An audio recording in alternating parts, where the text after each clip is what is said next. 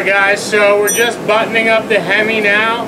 I got some ATF plus 4 from the good old Walmart's because it's like $2 or $3 cheaper a quart than anywhere else. And it's made by Coastal, I believe. So still a name brand and just much cheaper. Along with all Walmart's oil. I think Coastal makes everything for them. So you guys hear me call this a Hemi a lot. That's because it is. And the other thing is I have 2 Grand Cherokees. You guys haven't seen my other one yet. I have a 96 inline 6 with like 200 something on it, 220, close to there, 1,000 miles on it. So my wife says Grand Cherokee and I always have to ask which one, so I got sick of that, so I just call this one the Hemi. It just helps things out. Also, I think it's awesome that I finally own a Hemi. So we got the exhaust put on. You can see that in one of my other videos. It went on real good if you're thinking about doing it. But I think she's ready to go now. We only got a couple things left to do. We got to do parking brake shoes on it and something else. Oil change.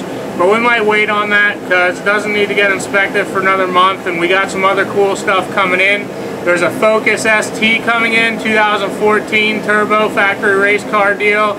He's got some cool stuff on it, Cobb, full bolt-on car. So we have some issues with that we got to take a look at. So check our other videos out and you'll see that coming up shortly. Also, that F-150 is coming back in, guys. We're going to do a head job on that. 4.9 liter, had a P0171 code, and we found low compression on cylinder 5, I think it was. So if you want to check out that, you can check that out in my playlist. So I got to take off the caliper here.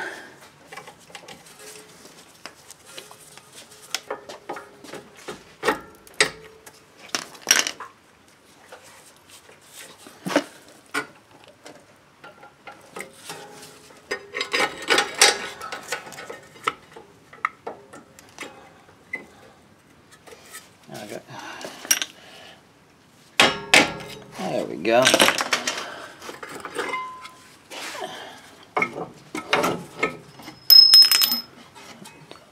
What was that?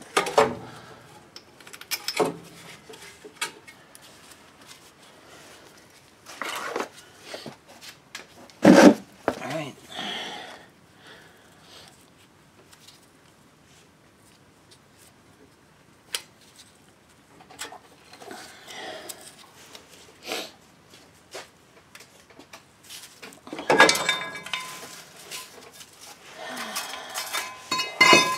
There we go, fried brake pads.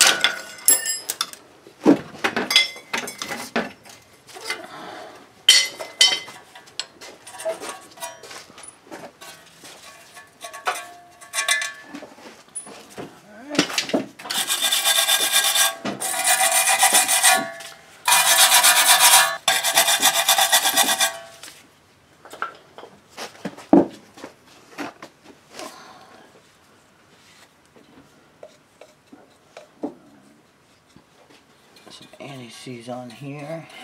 This side here goes to this side.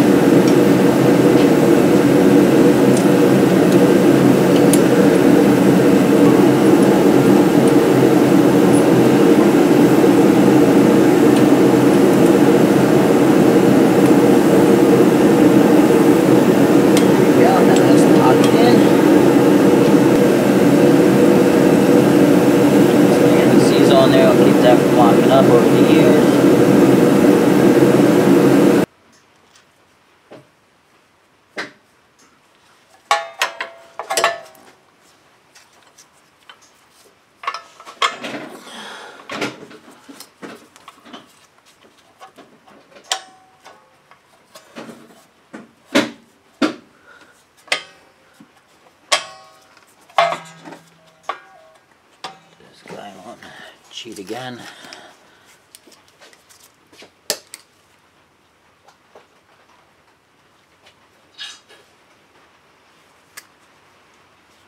Put your new pin in through the back.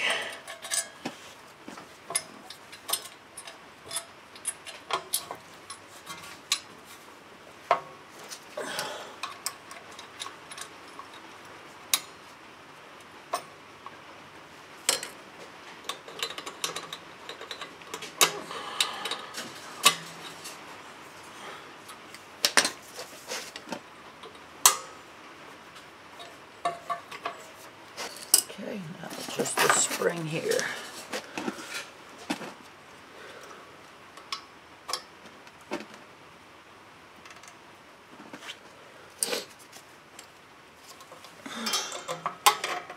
And there we go. I want to keep these slides clean.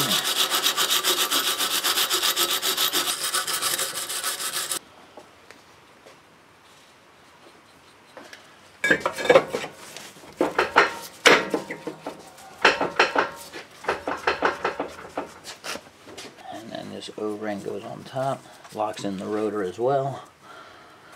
That makes it nice because it holds it there to adjust it.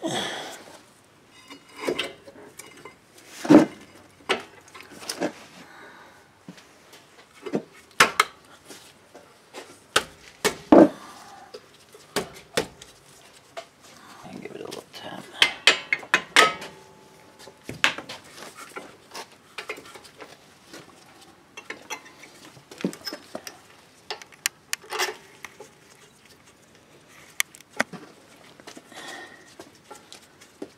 Caliper bolts up.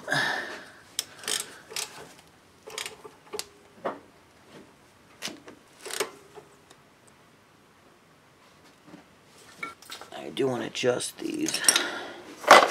There's a window on the back side for the adjustment. Alright, back here.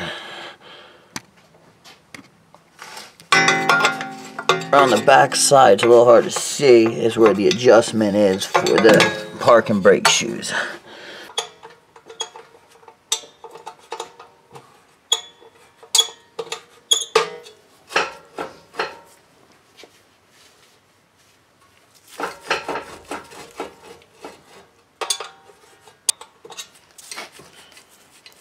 Now I made it so it's tight, now I'm just going to back it off.